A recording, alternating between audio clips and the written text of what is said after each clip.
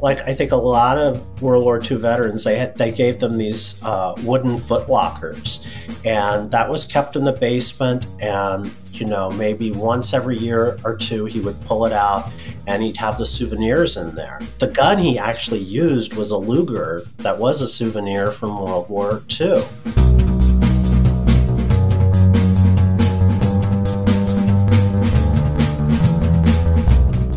Hello, welcome to another episode of Bunny Hugs and Mental Health, free safe space for people to share and learn from others' experiences with mental health and addictions. I'm Todd Rennebaum, suicide attempt survivor and a recovering substance abuser. Welcome to another episode. This episode I'm speaking with Dr. Tim Lewis, and he's just written a new book called Daddy, A Son's Reckoning with Personal and Collective Trauma in America, and it's about his experience with PTSD and, well, America's experience with PTSD. His father killed his mother and then took his own life, and so it's about that experience and the mental health effects it caused on him. This episode is also on YouTube, and if it isn't quite on YouTube, it's going to be on YouTube. It just means, you got there before it did. And that's on Bunny Hugs and Mental Health YouTube page. And before we get into the episode, I just want to say thank you so much to Headstrong. I did a nice event yesterday at a school in Rose Valley, talked to students about mental health and addictions and stuff, and as always, the students were amazing and all the other speakers were incredible, and I just want to thank you for such a wonderful event and for inviting me. I also want to say real quick, we're getting so close to this announcement about the podcast. Been collaborating with another podcaster to create kind of another podcast, but it'll still be under Bunny Hugs Mental Health, but I'm just excited for it to happen and to announce when it's coming out and who it's with. But anywho, without further ado, I'm going to give you Dr. Tim Lewis.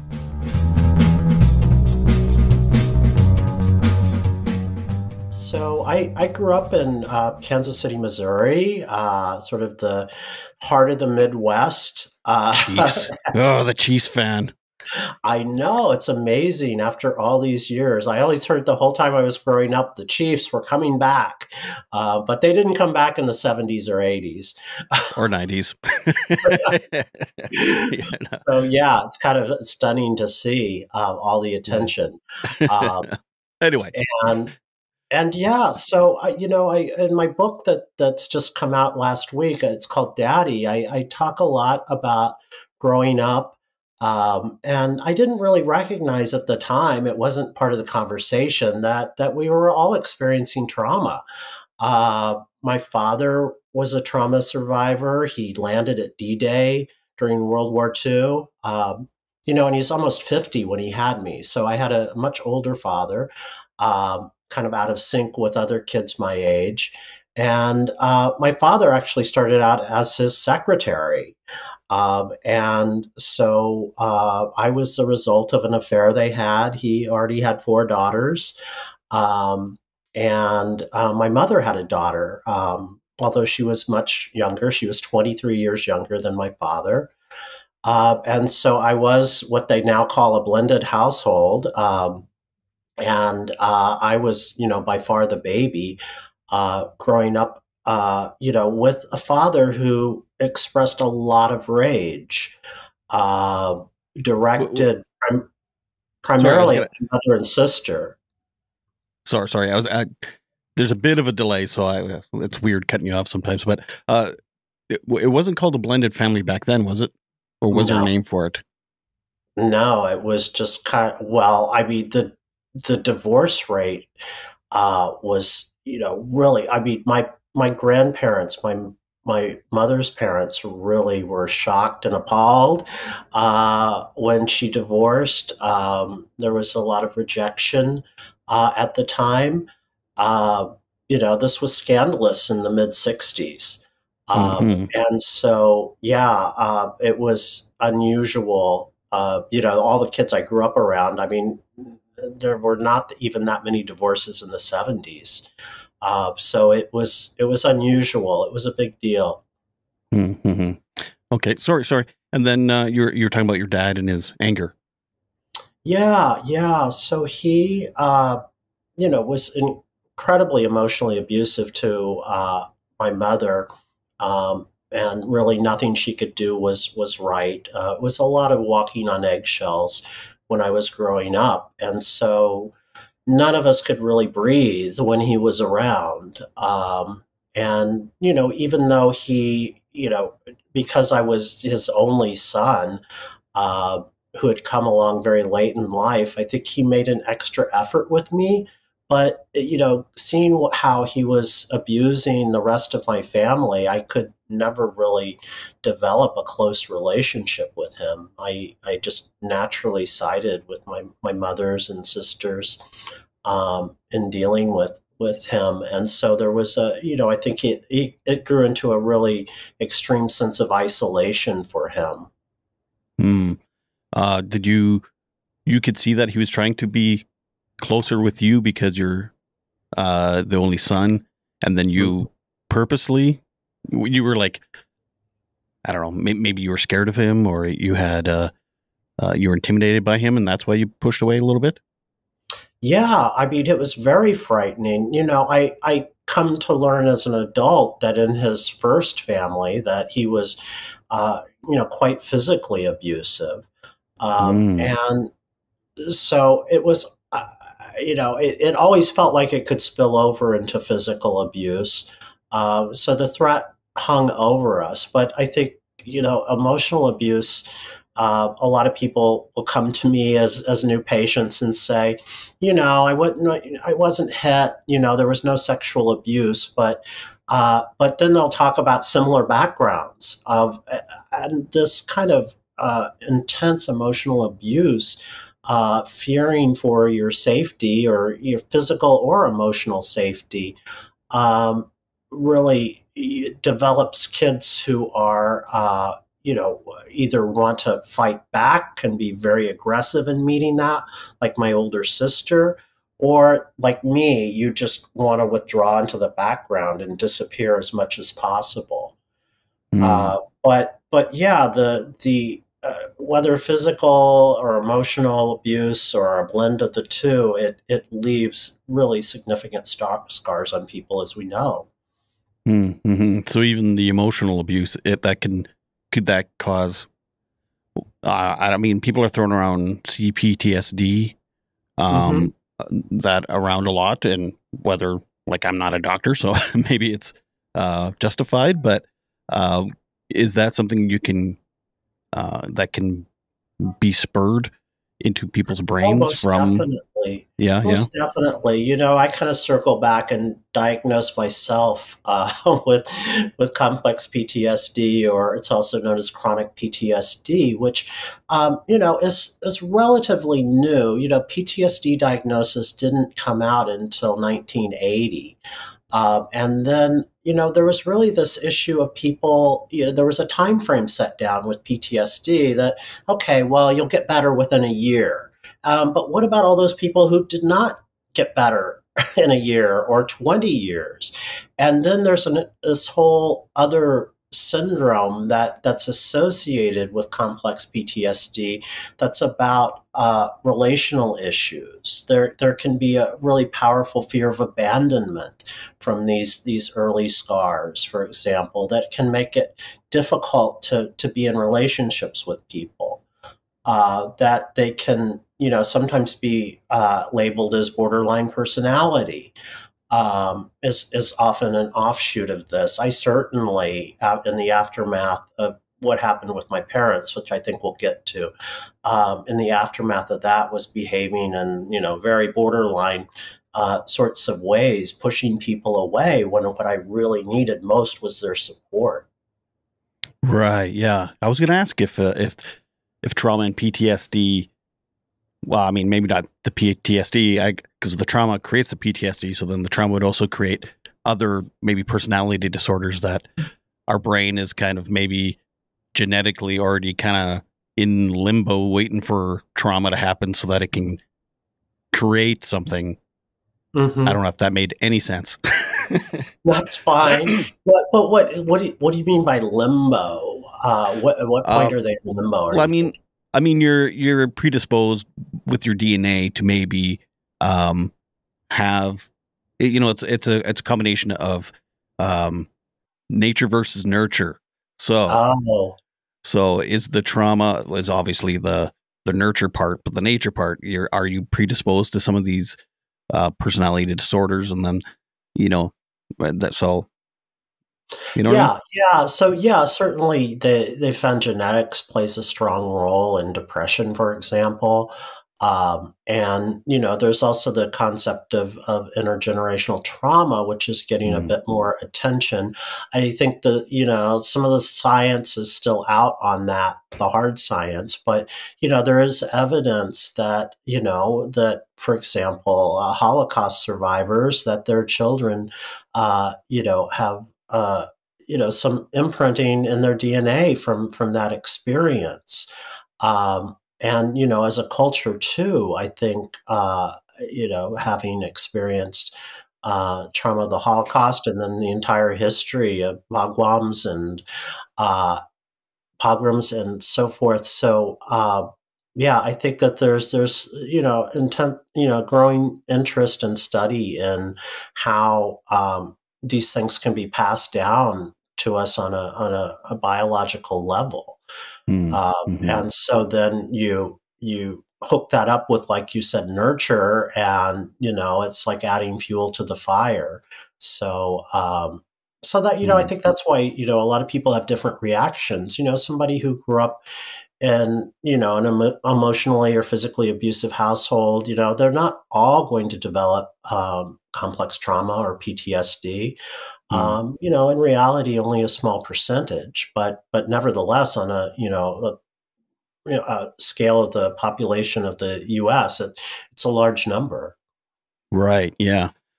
So what is the difference between, say, complex or, um, yeah, complex PTSD and say just trauma coping or trauma bonding, or is that Mhm. a symptom of PTSD?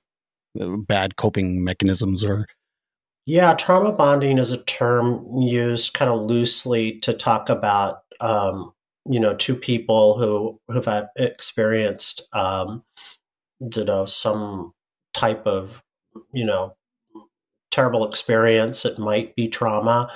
Um, when we're talking about PTSD or chronic PTSD, there's, a certain list. There's a criteria in the DSM and the ICD-10 where you kind of have to check the boxes to officially fit that diagnosis. I think right? that there's kind of a, it's interesting in researching the book, the evolution of the idea of trauma.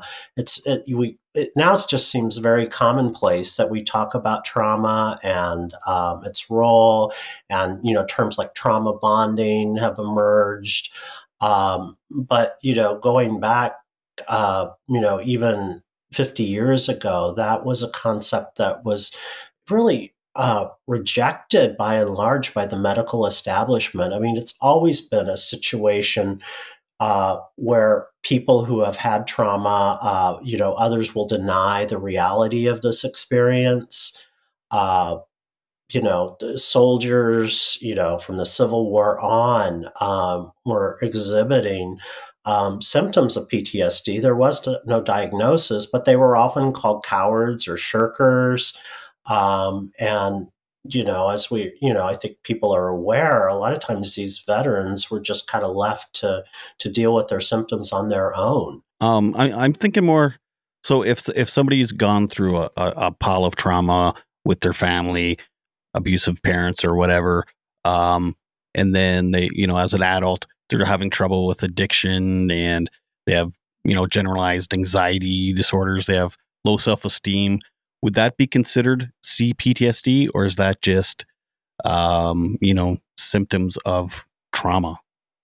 If that I think it depends on the severity and right, okay, depth of the symptoms. I mean, everybody experiences, a range of emotions and challenges, and I think that in terms of CPTSD, people are, often find themselves stuck in these feedback loops where they're reliving memories of what happened, or really stuck in regret, pain, grief about something that happened 20 years ago.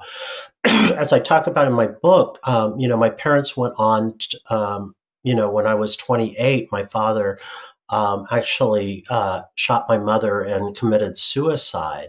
Hmm. And I was the only other person in the house when this happened. I was downstairs. And so, So you heard the whole thing? yeah, yeah. Oh, Yeah, okay. I Okay. heard the shots. I didn't realize at the time they were shots because there'd never been shots fired in my house. But Right. my Okay. father had guns around the house, and I knew that. Um, I had worried that this was a possibility, but since I'd never seen him physically become violent. It seemed like you just don't know. You kind of know. I talk about in the book and don't know. And so hindsight's 2020, and I see all the signs there so clearly now. And so, excuse me. So, I think that experiences like that can, in my experience of it is that I really became trapped in this experience and was not able to move on for many years. And so then in trying to deal with those symptoms like repeated memories, extremely low self-esteem, very pessimistic. As I mentioned earlier, this can manifest in PTSD in terms of relational issues.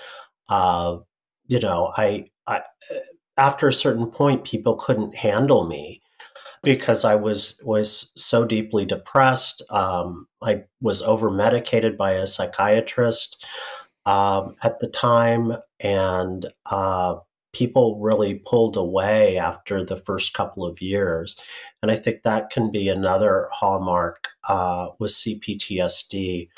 Um, Eventually you wear a lot of people out over the years. Mm. I think when a crisis happens, like with PTSD, people people are more apt to rally around. Um, but yeah, I think in my practice, it's my focus is working with people with CPTSD, and I see a lot of isolation as a result of living with these symptoms. Did you have sleep issues too? I know that's kind of a common issue. Nightmares, certainly in Yeah. PTSD, uh, and I slept a lot, and I see that a lot in my patients too. It can be an escape uh, from everything that's going on. And, a lot of times you'll be put on medications like I was. And I think, don't get me wrong, I think medications can be helpful. I'm still on an antidepressant, which I've been stable on for many years. But yeah, I was over medicated, and I think you were talking about the 90s here too, where psychiatrists really overprescribe things like Xanax and Klonopin. That can, on using it 2 or 3 times a day, can turn somebody into a zombie. Hmm. So how did your father go from, I'm assuming he had probably complex PTSD and probably just Hmm. regular PTSD as well. How did he go from, how did he take that jump from being verbally abusive to murder and suicide? Was it progressive, or was it just an instant, like kind of a No, there was jump? no waving guns around. I think, he was 76 when this happened. Mm, I think that uh, the years took their toll, that he felt increasingly isolated. We, wanted him to get help. We never did anything to set up an appointment. uh, and uh, sorry, what year was that? uh, Probably a couple of years before this happened. Uh, What year did it happen though? what year did it happen? 1993. Oh, okay. Wow. Okay. Yeah. Yeah, Yeah, we've come so a it's long way been a while since then. now. Yeah, and it's been Yeah. a while, it's taken me a while to even think that I could write a book about this. It was not something that I imagined being able to do. Hmm. Um, But you were talking about you were trying to maybe get him some help, but in 91, I mean, that was not a lot of people were, that wasn't even a, it wasn't a common thing like it is now. People seeing therapists and counselors and stuff. So, yeah, yeah. So right. you don't have any Yeah, it would guilt have been issues like, about well, that, do you you? need no, I don't feel guilty Okay. about it. I feel regret that certainly that things turned out the way they did. Right. Uh, Right. and so I mean, I was very close to my mother, and it's she was relatively young when this happened, and you know, I I talk in the book a lot about domestic violence, and I didn't really frame that at the time that we were this family affected by domestic violence, which is really so common, but often so hidden in Hmm. our culture, and uh, and a lot of people are growing up under these circumstances or have lived through them and have moved on. Some people go on to repeat this abuse that, as they say, hurt people will go on to hurt people. And certainly not all do, but I talk a lot in the book about, what is it? What I think that's what you were trying to get at. What was this extra thing? What happened that pushed my father over the top? And I think it was just a collection of issues that built up over the years, and I think he held a lot of very rigid ideas about masculinity. Um, that he was this very kind of traditional. I provide, and everybody does everything else, and you should be, so grateful for me. I mean, he provided a very nice middle class uh, lifestyle for us. He was a contractor. He came from a very poor background. He lost his both parents, when he was a teenager. And Mm. so, he really was remarkably able to build that identity, but really had no idea about what was involved with the kind of the emotional labor of being in a healthy relationship with people. Hmm. And I was just talking to someone else the other day. I can't remember who, it doesn't matter. I talked to a lot of people, but about war veterans, World War II veterans that like never talked about the war. Like they came home and it was just off Mm. limits. Like we do not talk about this. And I mean, I can't think of a more harmful way to deal with trauma than to just not talk about it. And so then, yeah, it comes out in other ways, anger or drinking or abuse. And yeah, that's horrible. But at the same Yeah, time, I mean, I mean, your dad fought on D-Day. Like he helped free the world. Like that's amazing. So I'm sure, I'm sure that sat over him too. It's like, I'm a hero for God's sakes. And my wife burnt my eggs, and then that could be, I don't know, like I'm just trying to put my yeah, the mind in that kind of narcissism that thinking. can come from that too. Yeah, I think he could be very narcissistic. Not that he doesn't deserve, yeah, the recognition for the bravery, Yeah. and quite honestly, these guys didn't have a choice. I mean, Well, they yeah, that's they right. were drafted, and that's where they were sent. And in researching the book, I mean, the slaughter uh, uh, that he witnessed, and 30% of his unit did not come back. So he did not talk about that. He had this, like I think a lot of World War II veterans, they gave them these wooden footlockers, and that was kept in the basement. And maybe once every year or two, he would pull it out, and he'd have the souvenirs in there. Mm, The gun he actually used was a Luger that was a souvenir from World War II. Mm. But he had a Nazi flag in there, some hand grenades, um, and but he never had the language to talk about this, and I think it was probably too horrific that I think part of it is that they don't talk about it because they don't want to horrify their family. They don't want to expose them to that. But yeah, the silence of dealing with this, and I think sort of the generation he's from, trying to have this mask of kind of hyper competence, being in control, the man, it can crush people. Hmm. Maybe the expectations are so wildly unrealistic. So I have a question. What was your dad's relationship with his dad? I don't know Mm. because his father died. He was about 14 years old, and I believe it was a heart attack. But it was Oh, another okay. thing that he didn't talk about his childhood. He never talked about his mother. She died when he was about 20.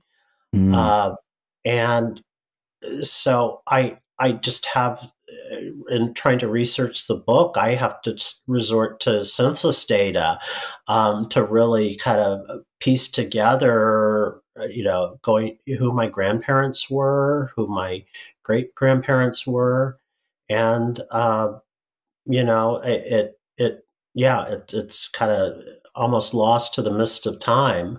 Mm. But I pieced together enough family stories to get the idea that my father was himself, I believe, abused by his father.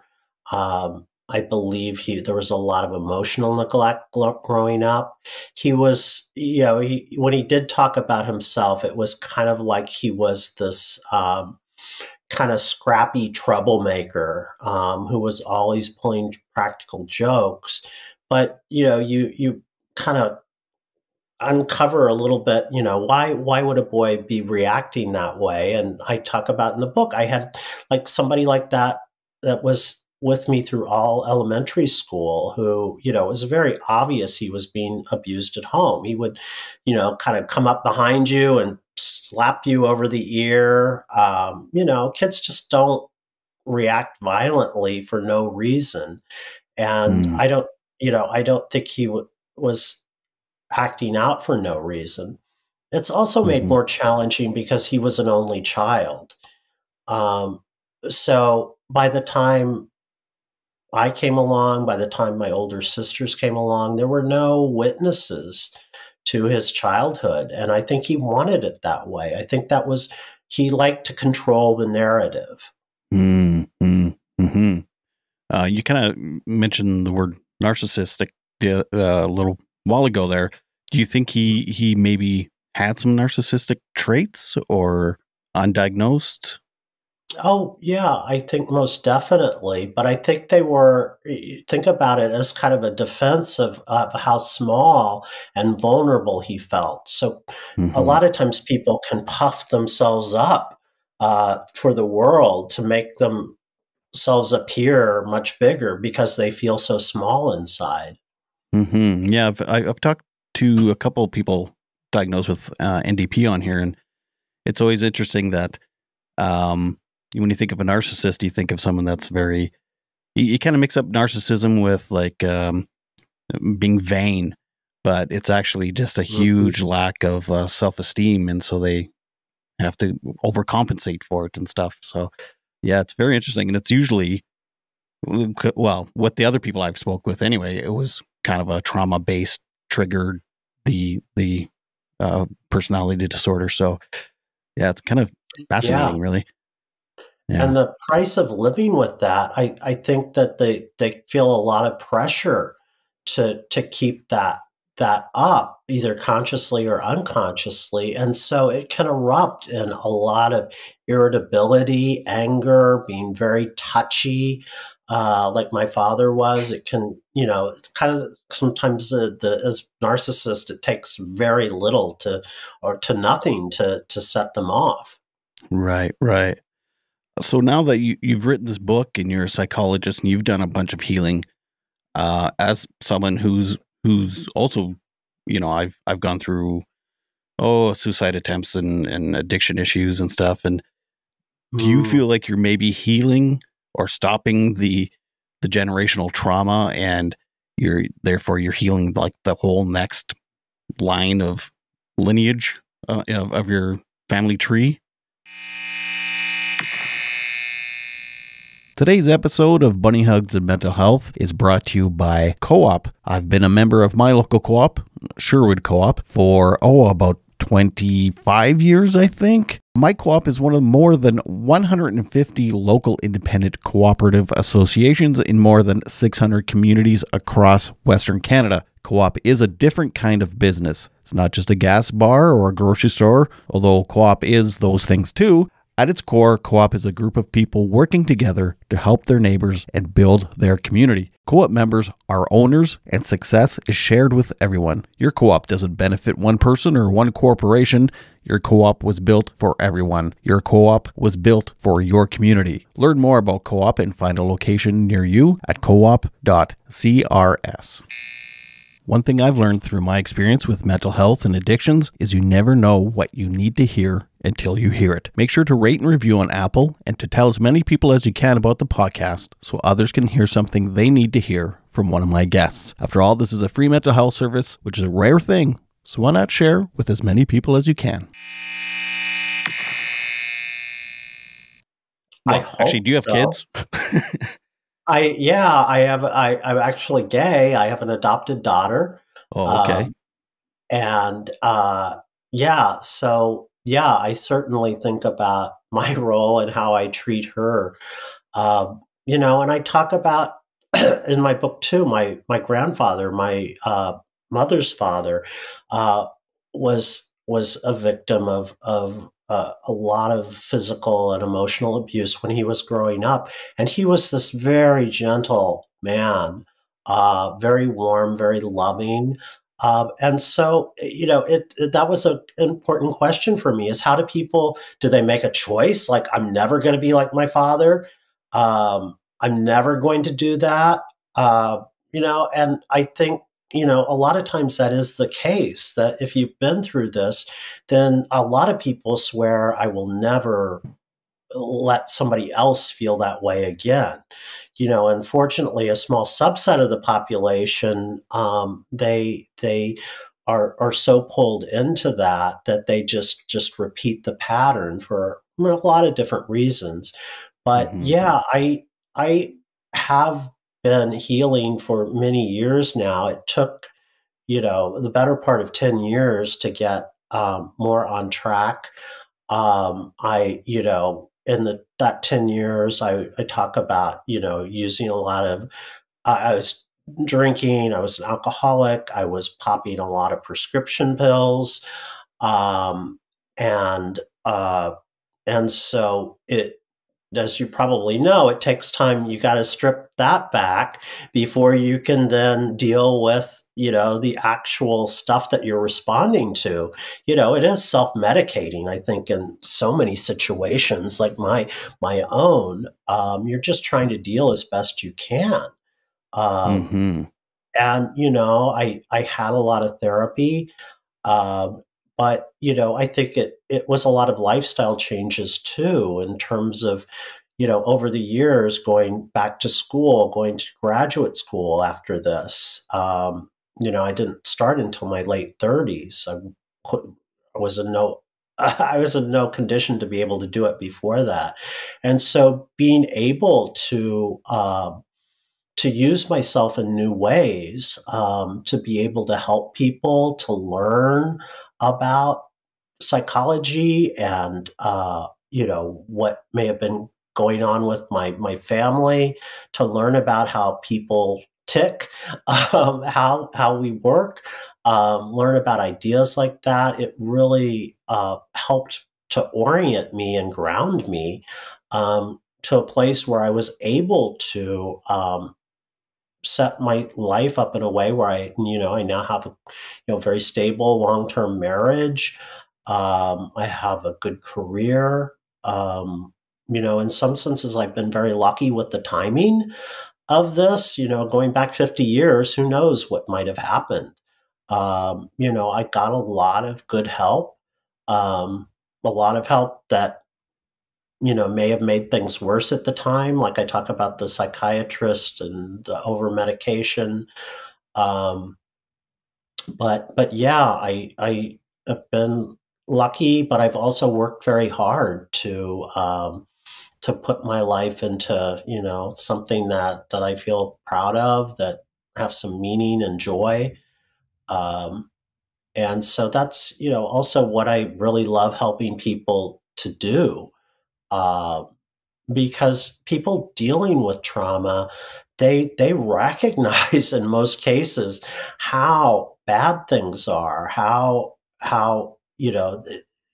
they're recognizing how far they are from how they want their life to really be, and that's incredibly depressing, because you're feeling like, how will I ever get to these things that I dream of? And so, the layers of problems that accumulate over an initial trauma can be so powerful. Mm-hmm. And to go through, like, I'm assuming for you, you went through a traumatic event plus the CPTSD, so you had to deal with kind of both. You had to deal with a very tragic event and then also deal with this complex PTSD of the abuse and the mental abuse and emotional abuse. Did your father know that you were gay before he passed, or was that something you? He knew, but it was not something we ever discussed. Uh, my mother was kind of the mediator, and that was something I think they discussed, and I discussed it, openly with my mother. Um, and I brought friends around and people I was dating, from time to time, and uh, I think it surprises a lot of people that there was not sort of an active pushback on his part, which I think it also speaks to like this privileged status that I had with him. But I think it must have affected him deeply. I think at the end he felt like an utter failure. Mm, Uh, his family didn't love him. He'd done so much in his life, in terms of building his uh, construction business, and the issue of the being a veteran, and having fought. I think he felt completely unappreciated, hmm. and that's the real tragedy. I'm picturing, like, I have an image in my head of what your father, the kind of person he was, and I'm thinking of a rough and tough construction worker who fought on D-Day, has nothing but daughters, and then he finally has a son, and you guys can't have this connection, and then later in life finds out his son is gay, and yeah, I mean, which is obviously no problem, but I'm thinking back in that generation and that kind of thinking, and yeah, I could see how. Yeah, it's another failure. Yeah, but And let me add, I was not the most functional person at the time when this happened either. okay. I had, I was getting by waiting on tables, and I'd gone to college. I was very lucky to that they sent me to college, and but I was, yeah, I was not in a place to be able to really build a good life in the years leading up to their deaths. And, Mm, I was also this was the time of AIDS. And hmm. so while this was happening with my parents and after their death, I was also losing a lot of close friends, Right, uh, right. even though we were only like 30 at the time. So Yeah. that's, I think, just to quickly, I hadn't said that before, but I think CPTSD is this layering on of traumas over the years. And so I think that's another thing that distinguishes it from just, the traditional idea of PTSD. Right. Um, and so, people are dealing with layers and years of different types of trauma. Hmm. Which, I mean, I'm assuming everyone on Earth has some form of trauma, some sort of complex trauma. Being human can be traumatic at times, huh? Yeah, that's right. Yeah. Yeah. I kind of, in my brain, I look at it as more like there's acute trauma, and then there's, oh, what's the opposite of acute?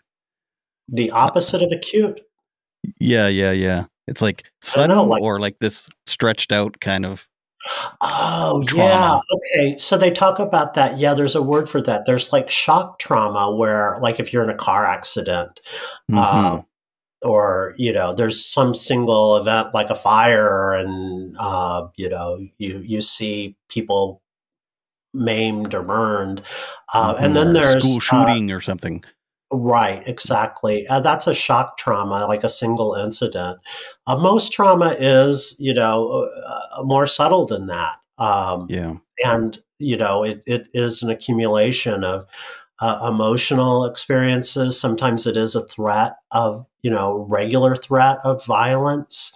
Um, living, Exactly. I think with, well, yeah, I mean, we could go on and on here, but yeah, there are. There's the shock trauma, and then there's the kind that add up, accumulate. Um, and then there's the generational, which is, so yeah, it's nice to see that you are well and healthy and functioning as a uh, person, because you've gone through so much. Your family's gone through so much.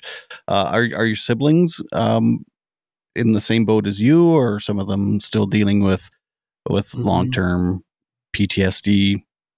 It's a mix. It's Yeah, a mix. I think we all carry this weight, and uh, I think the healthy ones are, it becomes, it takes less and less of a central place in your life as the years go by, as it should.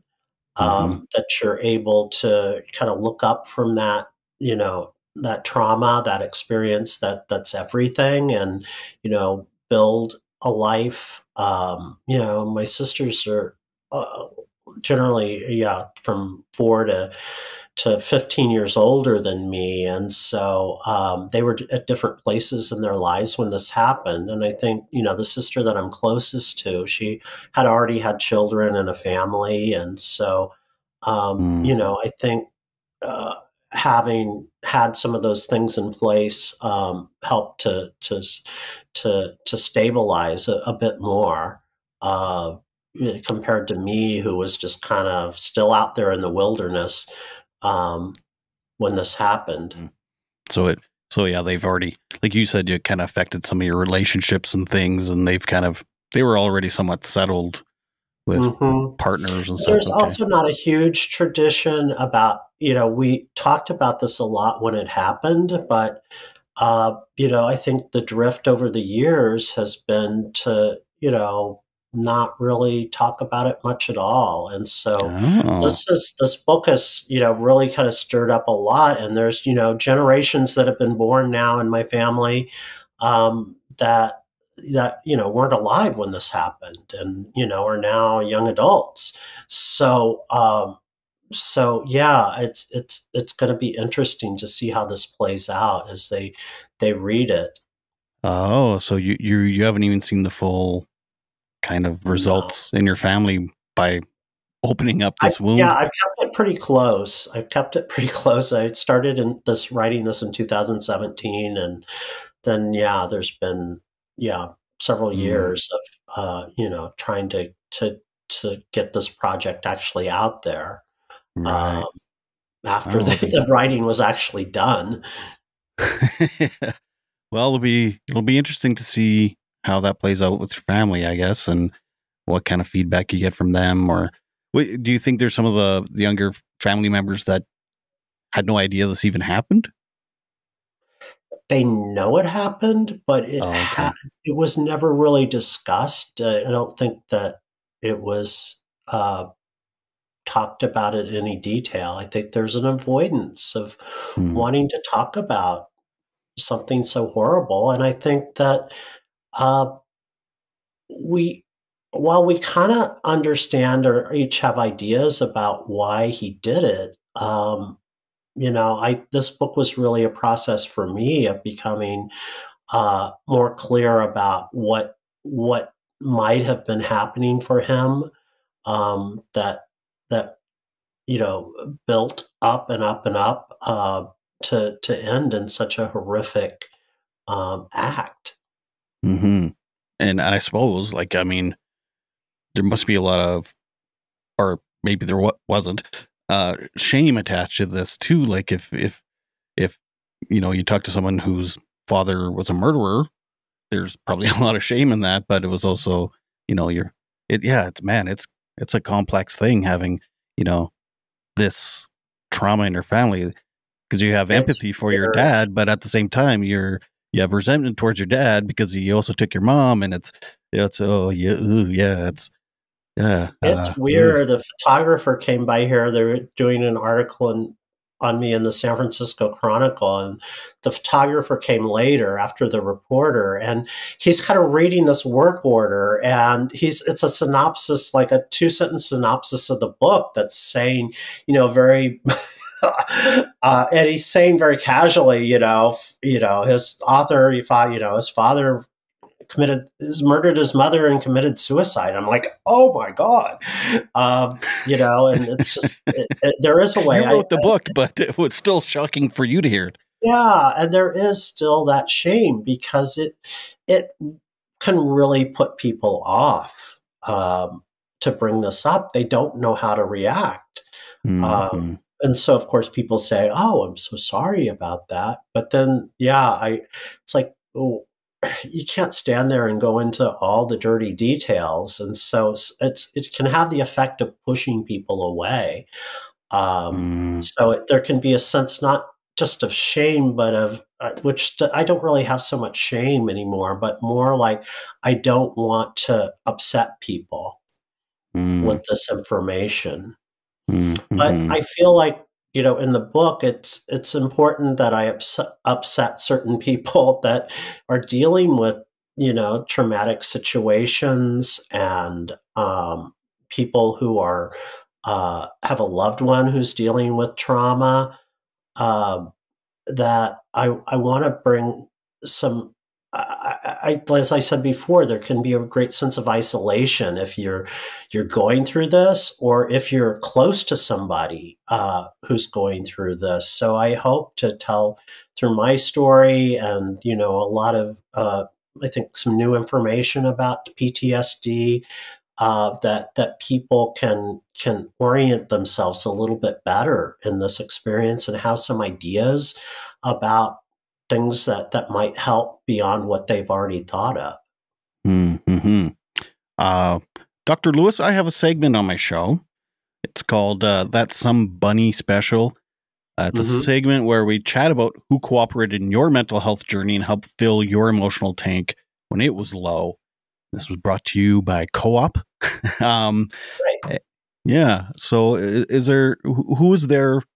Would you say consistently for you through all of this?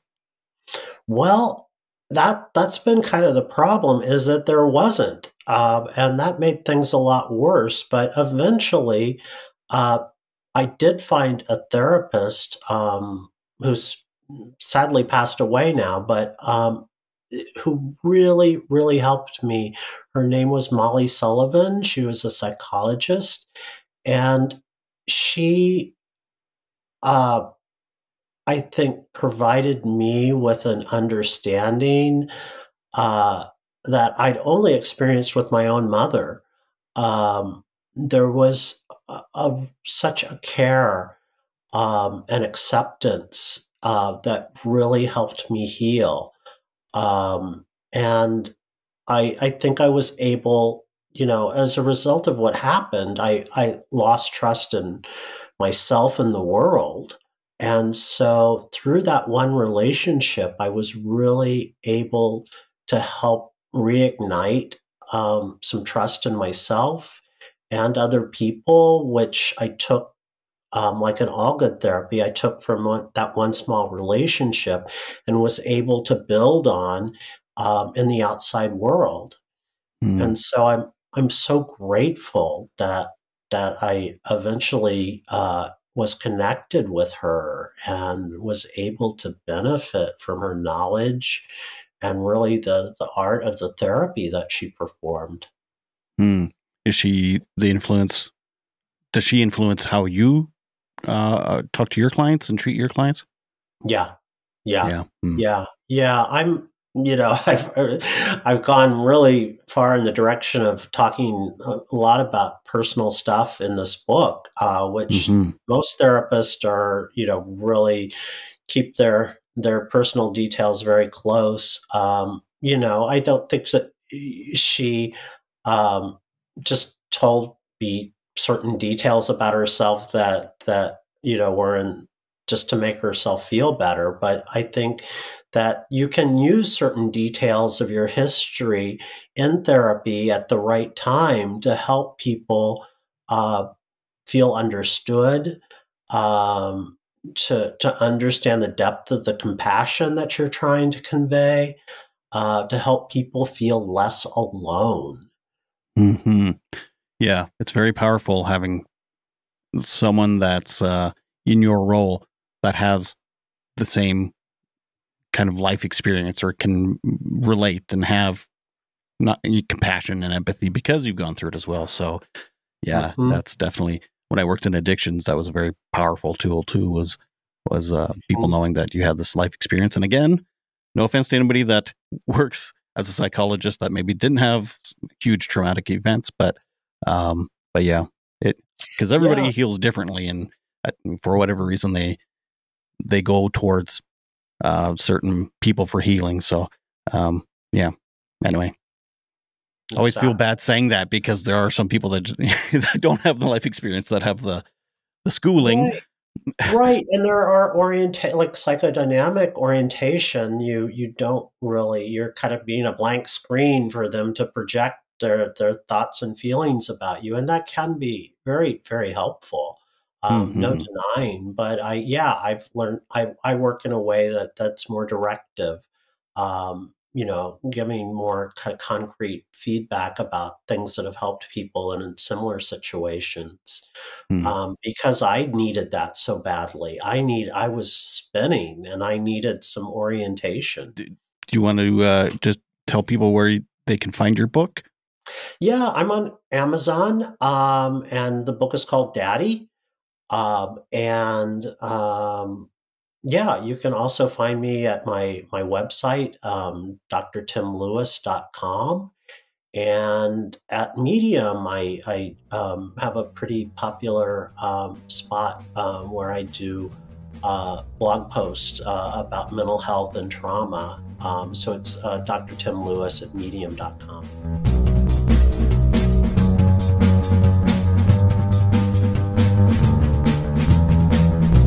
Thank you so much for that, Dr. Tim Lewis. If you go in the show notes, there'll be links to his website and to his book and stuff like that, so you can go check that out. Thank you again for coming on the podcast and for being a psychologist and helping other people now. So this coming up week, there won't be an episode midweek, but there will be again next weekend, and then very shortly there will be consistently 2 episodes a week. And it's gonna be great. Please make sure to follow me on YouTube, Bunny Hugs and Mental Health, and Instagram, Bunny Hugs Podcast. And if you like Facebook, Bunny Hugs and Mental Health on there as well. And please rate and review. It is so incredibly important that podcasters get those ratings and reviews. Again, this is basically a mental health service, so it's free. So anybody can access it, from people suffering themselves or people with loved ones that are suffering, or even like students and other counselors and social workers that just want to hear other stories. So anyway, I hate begging, but I kind of did there. But anyway, until next week, please remember to make your beds and take your meds. Bye.